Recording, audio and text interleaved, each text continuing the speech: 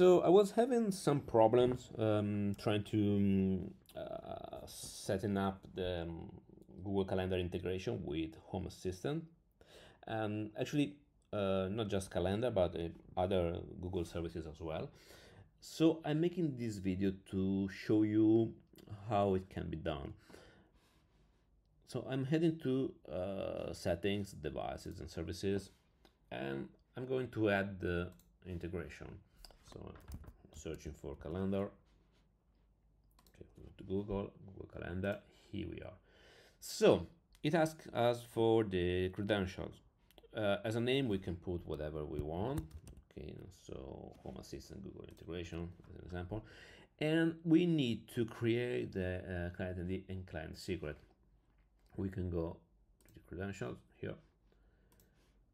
We can make a new credential. Here is my Google Cloud is in Italian, but okay, it should be pretty straightforward. We go to create credentials. We need to create an OAuth client ID.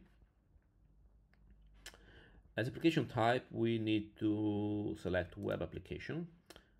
As a name, again, we can name it whatever we want, just it's better to have something that reminds us of the purpose of this client ID. So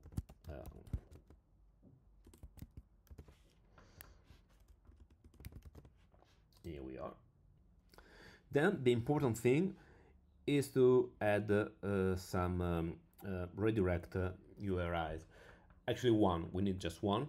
And this was a tricky part for me because the application, when you're gonna set up the integration in Home Assistant, and Google after the authorization is gonna send you back to the URL that Home Assistant is providing, and it has to be authorized. But it didn't work if I put my public URL, my Home Assistant public URL, and neither the local one. This could be also a problem of my setup, because once I added the SSL, so the HTTPS protocol for being able to having issues a certificate and being able to connect to my Home Assistant from the internet, then I kind of lost the local connection, the local server. So I need to probably fix that. But okay, either URL, the public one and the local one, didn't work.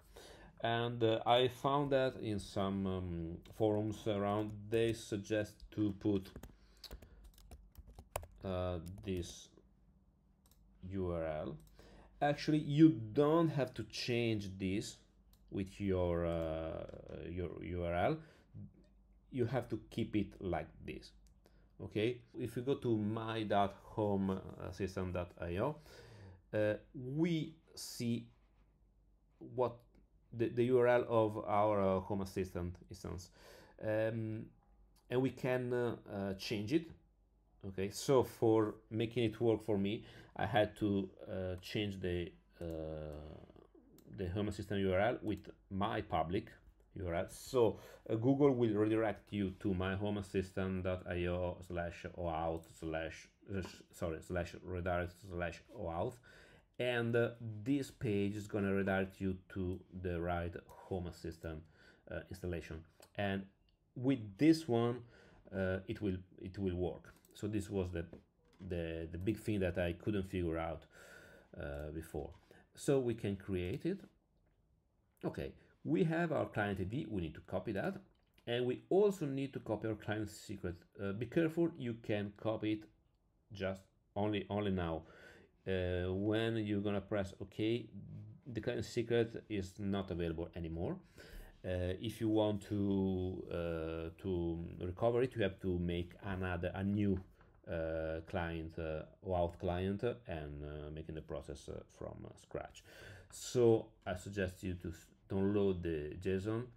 So it's gonna contains all this information.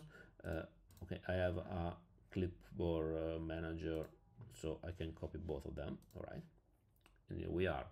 So okay, so this is the one that I just create.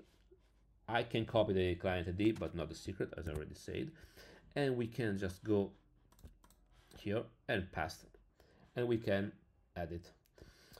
One important thing, for the integration to work, you have to enable the calendar API if you are setting up calendar. So you need to go to API and services. It should be like that in English. You up here you have the button for enable some APIs. You can just search for calendar. And you need to enable the Google Calendar API. So go inside, and here now I have this button that says like manage the API, but if it was not enabled, you will see, if it was not enabled, you will see the button for enabling it. So here we are. Okay, we can press add.